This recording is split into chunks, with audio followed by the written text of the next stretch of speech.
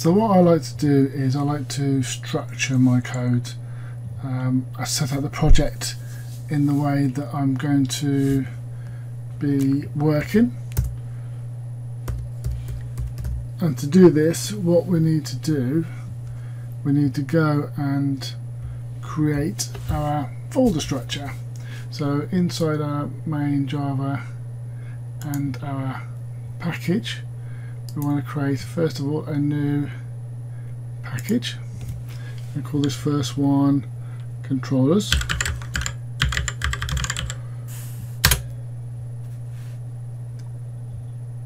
Then we want to create a second new one, and this one's going to be called models. And then finally we're going to create a third package, and this one is going to be called repositories.